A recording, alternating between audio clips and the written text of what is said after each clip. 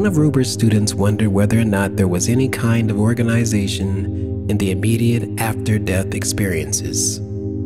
Since this is a question that will come into many minds, I will deal with it here. First of all, it should be obvious from what I've said so far that there is no one after-death reality, but that each experience is different. Generally speaking, however, there are dimensions into which these individual experiences will fall. For example, there is an initial stage for those who are still focused strongly in physical reality and for those who need a period of recuperation and rest. On this level, there will be hospitals and rest homes. The patients do not yet realize that there is nothing wrong with them at all.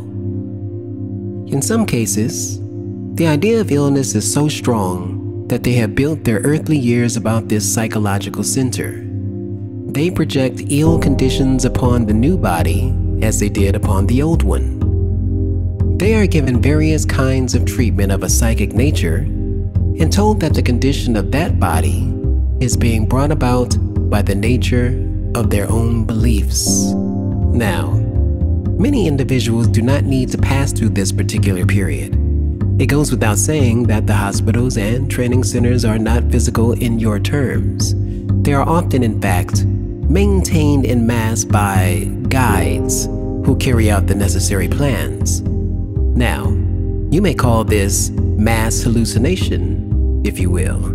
The fact is that to those encountering that reality, the events are quite real.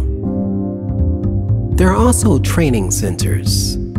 In these, the nature of reality is explained in accordance with an individual's ability to understand and perceive it. The familiar parables, for some, will still be used at least initially, and then these individuals will be gradually weaned away from them. In these centers, there are certain classes in which instruction is given for the benefit of those who choose to return to the physical environment. They are taught, in other words, the methods that allow them to translate emotion and thought into physical actuality. There's no time lag, as there must be in a three-dimensional system, between the initiation of such thoughts and their materialization. All of this occurs more or less at one level, though you must understand that I am simplifying the issues here to some extent. For example, some individuals do not undergo any such periods, but because of development and progress during their past lives, they're ready to begin more ambitious programs. Now, I have spoken of such development earlier.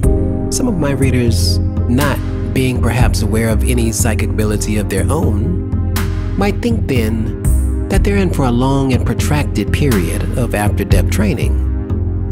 Let me hasten to tell you that all such ability is not necessarily conscious, and that much of it takes place during the sleep state, when you are simply not aware of it.